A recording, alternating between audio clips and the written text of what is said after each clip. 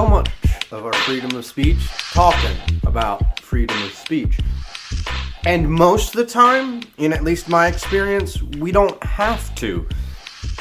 For instance, on the Amazing Atheist's latest video, someone pointed out that, in the comment section, that stupid people have a right to say stupid things, just as much as smart people have a right to say smart things, or something to that effect. That's a very loose paraphrase, but the general idea is there. But the thing is, TJ didn't at all say anything about stupid people not having a fucking right to say stupid shit. All he said was, hey, you're stupid, and if you're gonna bother with it, why not be more intelligent? You know, or I would prefer it, that you were more intelligent when you comment on my videos. It in no way says that stupid people don't have the fucking right to comment on my videos, and it doesn't say stupid people don't have the fucking right to say stupid things.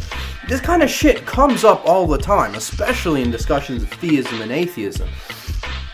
Well, you'll have a very experienced atheistic debater who's very well-versed in the arguments and the logic behind it all, and has prepared responses for the general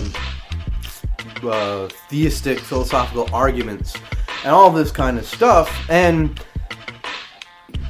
he or she will inevitably end up in a position where they're talking with more people about it, and there's going to be one person who's going to go, well, you know, they have the right to believe what they want to believe. And every time that's ever happened to me, and it happens a decent bit, and it happens more in the fucking South, where ignorance about religion is incredibly high. Now, I don't really have too much of a comparison. I haven't lived long term anywhere else but the South, but it's pretty bad here. I just know that. I don't need comparisons. So I'm not trying to blow it out of proportion or play it on. I'm just saying there's a significant amount of religious ignorance down here, at least in what I've come into contact with. And so every time someone's like, well, they have a right to believe what they want to believe, I just want to slap them in the face and say, no fucking shit. Of course they have the right to believe what they want to believe. And I have the fucking right to disagree with them and state this. I can go, hey, I disagree with you, and here's why. That's not at all anything about their right to believe or their right to say or any fucking thing like this. Criticizing someone is far from being the same thing as demanding their silence. There's a huge difference. Especially in using my same example of the rational atheist who's well-versed in the philosophical arguments, enjoys the intellectual discussions about religion, even if he or she doesn't believe in them themselves. I'll just fuck with the gender and whatnot. I'm going to do that. I'm going to refer to a mystical plural other people.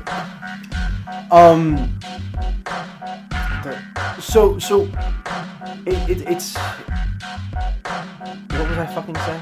Oh yeah, disagreeing or criticizing someone is far from being the same thing as saying, hey, I want you to shut up because you don't have the right to say it. Now, even something as demanding someone's silence isn't saying you don't have the right to say it. It could still be just an opinion of, yes, I would like it if you would shut the fuck up right now. Now, usually it's given more as a command, and then that, actually, I don't know where that would go. I don't really want to follow down that line of thinking at the moment, dealing with rights. I'm mostly just wanting to complain, because these kind of videos I can do quickly and get up and out there. And it's just more fun to rant to a camera than it is to read a prepared essay of some kind. So I'm just confused, I guess. I don't understand why people feel the need to respond to criticism by saying, well, I have the right to believe in what I believe. As I said earlier, no fucking shit. That's not what the debate, that's not what the question is, that's not what the issue we're trying to discuss is, and it almost never fucking is. When you discuss freedom of speech, we are never discussing it in the real way that our rights are being infringed upon. Now, I do know that there are discussions like that out there. I've participated in them. And, you know, especially with recent Supreme Court rulings in this country about, you know, corporations being people and able to donate to campaigns, all that kind of stuff. It's raising a lot of these questions about it. But for the most part, the lay people discussion about freedom of speech always boils down to I have the right to say or believe what I want, and you have to respect that. Yeah. No fucking shit. Of course I respect your desire to believe whatever you want to believe. I just don't fucking agree, and I have criticisms, I have complaints. It's just fucking confusing. It's one of these things that only takes 2 goddamn seconds of thought if you actually sat down and went, oh, that discussion's not about rights whatsoever. I guess I won't bring them up out of nowhere.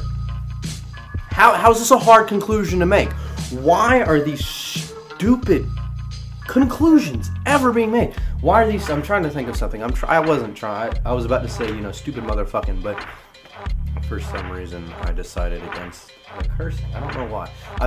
It's a weird time for me right now. I'm having to go between places where I gotta censor myself and places where I don't. Much to my chagrin. But I won't divulge into that. I'll leave it at this, and I don't know why I flipped you off, but I did.